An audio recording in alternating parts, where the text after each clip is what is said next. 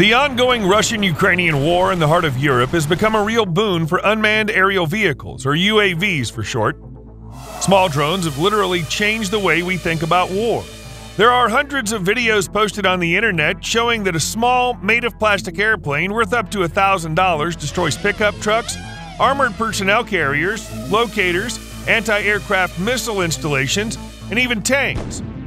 For example, the first to hit an Abrams tank in this war was the Russian drone Ghoul. That is, a machine worth $5 million was destroyed by a device worth $500 to $600. Soldiers joke that now the density of UAVs over the front line is such that it's time to introduce traffic regulations. Otherwise, there will be traffic accidents. Seeing such success, many companies have rushed to develop military drones. In this video, we'll talk about the British development of an attack drone, Jackal UCAV, which is claimed... Well, let's not get ahead of ourselves. Watch this video to the end. It's going to be interesting.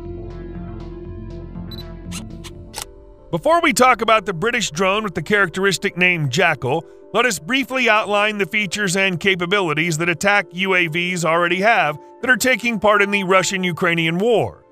They can be divided into two classes: kamikaze drones and drones that attack by dropping various munitions on the enemy. The brightest representative of the first class is undoubtedly the Russian Lancet, which has evolved very quickly over these 2 years. The bird began to fly under the control of the operator, having a range of 20 to 30 kilometers or 12 to 18 miles. Now the Lancet 3 is already fighting, having a range of up to 80 kilometers or 50 miles, machine vision, and artificial intelligence that allows it to independently aim and attack the target. The Lancet weighs about 12 kilograms, with the warhead weighing 3 kilograms. The flight altitude is 50 to 250 meters or 160 to 800 feet. Speed 80 to 110 kilometers an hour or 50 to 70 miles per hour in cruising mode, up to 300 kilometers an hour or 190 miles per hour in dive mode. It's already hit over 1,000 targets. It's launched from a special portable ramp. Also, of course, everyone's heard the word Shaheds, heavy, weighing up to 200 kilograms, Iranian drones that fly completely autonomously. The target is given in the form of its GPS coordinates. The control system can be programmed to make the drone fly on a complex trajectory to make it difficult to destroy.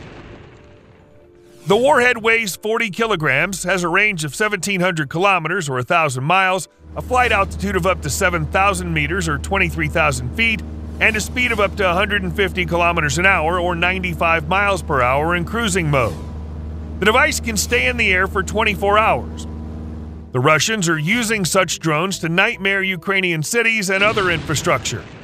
In addition to such relatively heavy drones, FPV drones have become massively used. Structurally, they're quadrocopters, i.e. helicopters with 4 propellers. Their weight is usually up to 2 kilograms and they lift 200 to 300 grams of explosives.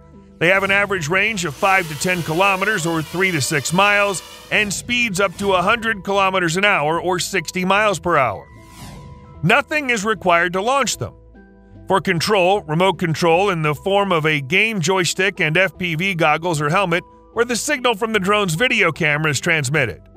The effectiveness of drones is due to 2 factors. The first is their cheapness, which allows them to be mass-produced. At least every fighter can have an FPV drone. The second factor is the difficulty of destruction due to their small size and low cost. The same Shahed costs up to $20,000, and a missile to destroy it costs hundreds of thousands or even $1 million. Mostly the Ukrainians try to shoot down the same Shaheds with the help of a German anti-aircraft installation, Gepard, which have 2 twin 20mm cannons, or even with homemade installations in the form of twin or quadruple machine guns mounted on the back of a pickup truck. The main method of fighting FPV drones is radio-electric means that jam the communication channel with the device. Against this background, what do the British offer? Working with Turkish partners Fly BVLOS Technology and Maxwell Innovations, the British company Flyby Technology is developing the Jackal UCAV drone designed for countries that cannot afford to arm attack helicopters or light fighters. The drone is helicopter style, has 8 propellers, a wingspan of about 8 meters or 26 feet, and a range of up to 130 kilometers or 80 miles. Jackal, according to a spokesman for the development company, has demonstrated the ability to travel at a cruising speed of 108 kilometers per hour. The drone can climb to an altitude of up to 4,000 meters. Jackal is a modular UAV. Its design allows it to be used in various variants, including as an airborne, unmanned carrier of missiles. During the test, the British drone hit targets with Thales LMM Martlet missiles. In this case, the developer of the weapon does not disclose its technical capabilities. Judging by the footage from the test, Jackal will be able to carry at least 2 missiles, posing a significant threat to helicopters and armored vehicles. The LMM Martlet missile, which can operate in air-to-ground, ground-to-ground, and ground-to-air models, is made of a cylindrical body with a pointed head. Nearing the fairing are rudders without the possibility of folding, and in the tail place folding stabilizers.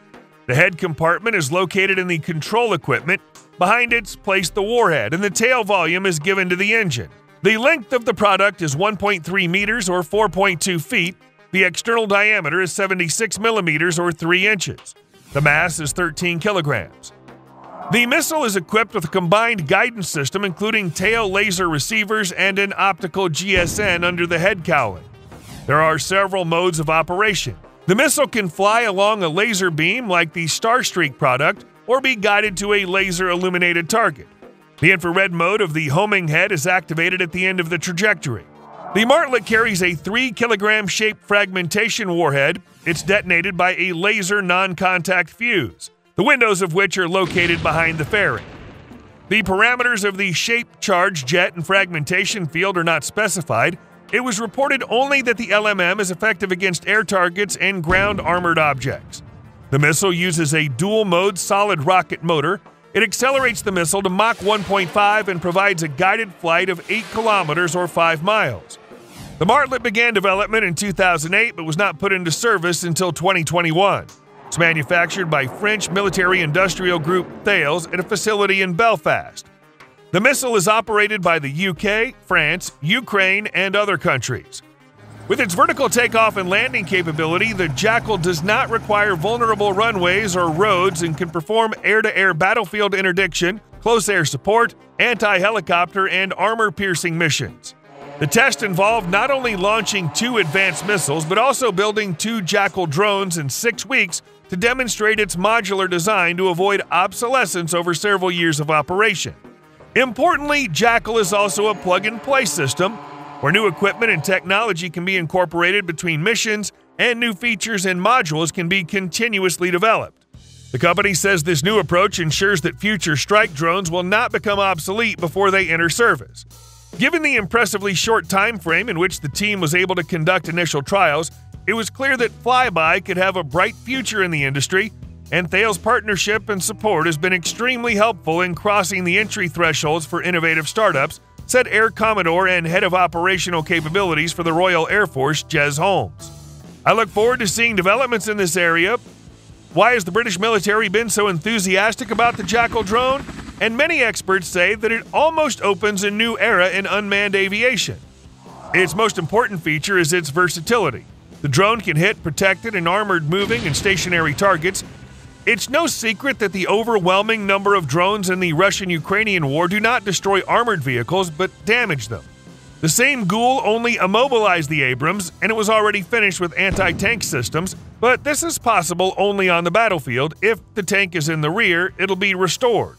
The tank can be destroyed by the Russian Lancet and the American Switchblade 600, which carries an anti-tank warhead of the Javelin type. But they can't fly at 130 kilometers while Jackal can.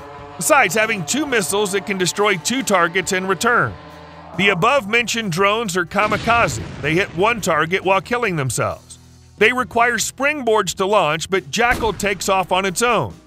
But most importantly, Jackal can hit air targets, which no drone has ever done before. For Ukraine, as well as for other countries that are tight on funds, such a drone can be a real lifesaver. There's video on the internet as the Ukrainian military tried to destroy a Russian Ka-52 Alligator attack helicopter, HOCM-B by NATO codification, on the fly with the help of an FPV drone.